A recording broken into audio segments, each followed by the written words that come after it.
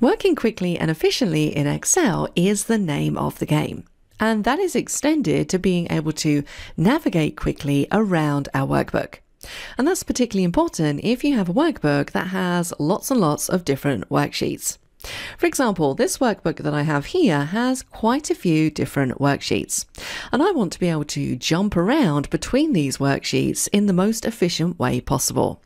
So in this lesson, I'm going to show you a few different methods when it comes to navigating and some cool little things that you can add into your spreadsheet to make it really easy for yourself and anybody that you share this workbook with to get to the worksheet that they need quickly. Now, the simplest way of jumping to another worksheet is to come all the way down to where we have our tabs. Can you see these two arrows in the left-hand corner?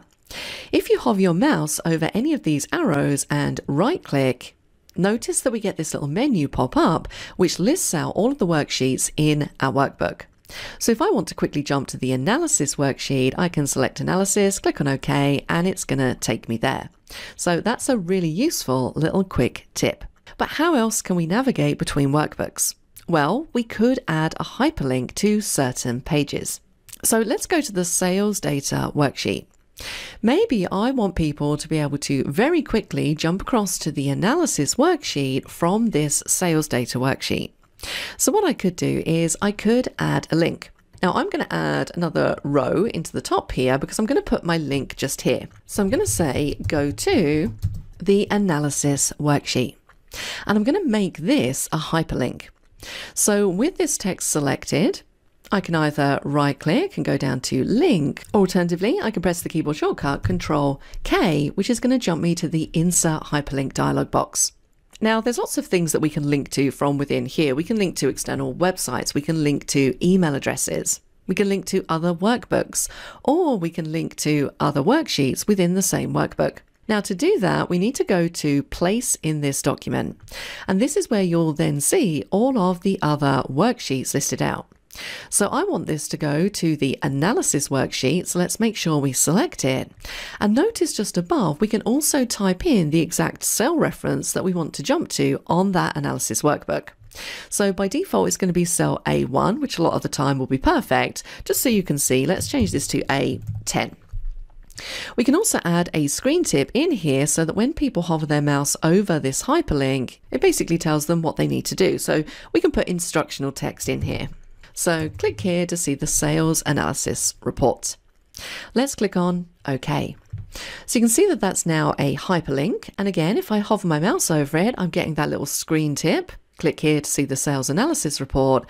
And if I click on this, it's going to jump us across to the sales analysis worksheet. And notice where my cursor is. It's in cell A10. So that is a really nice, simple way to navigate. Now, what else could we do to make these links more interesting? Well, we could hyperlink from a picture or an icon or a shape. We could create our own button. So instead of having a text link, maybe I want to make myself a little interesting button. So let's go to Insert. We're going to go to Shapes, and I'm going to draw a rounded rectangle. And here I'm going to say, see the analysis report. So then we can format. So I'm going to change this to Aptos font. I'm going to put it in the center. Let's make it a little bit smaller. And in fact, I'm going to make that a little bit wider. And then we can change the button color to match our color scheme. So let's go for a green background fill. And I think I'm going to go for a dark green shape outline.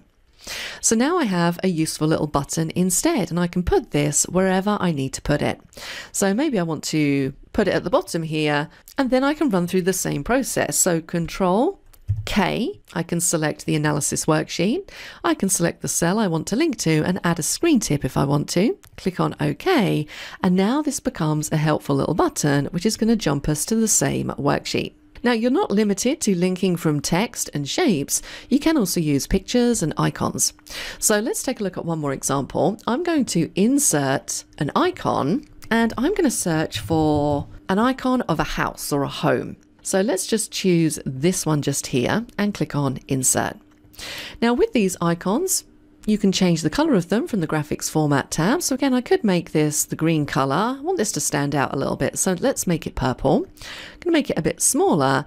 And then what I could do is I could place this somewhere on the worksheet and maybe link this to the first worksheet, the home worksheet, for example. And this is something that I quite like to do because a lot of the time the first worksheet in the workbook will contain a lot of useful information. So it's good to have a way that people can quickly jump back to home if they need to. Now I'm just going to put mine, let's just put it up here. Now I could copy and paste this onto every single worksheet so that we have some consistency and can easily jump back to the home page whenever we need to.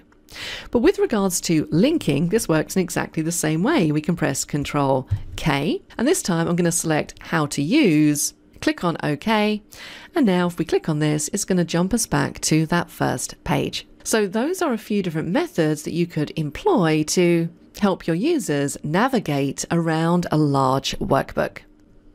If you're not a subscriber, click down below to subscribe so you get notified about similar videos we upload.